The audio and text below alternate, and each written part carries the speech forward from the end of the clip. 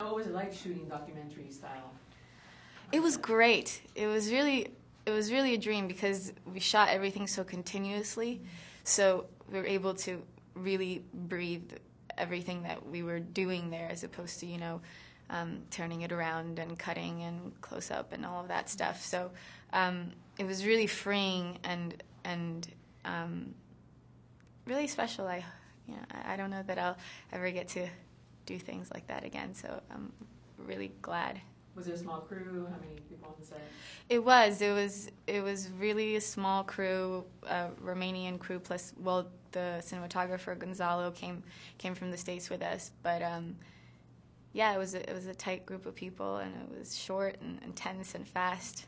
How many days did you shoot the lead? I think it was as a whole, I think it was 4 weeks, because we were in Bucharest and then we went to Rome afterwards, so maybe a little bit over that.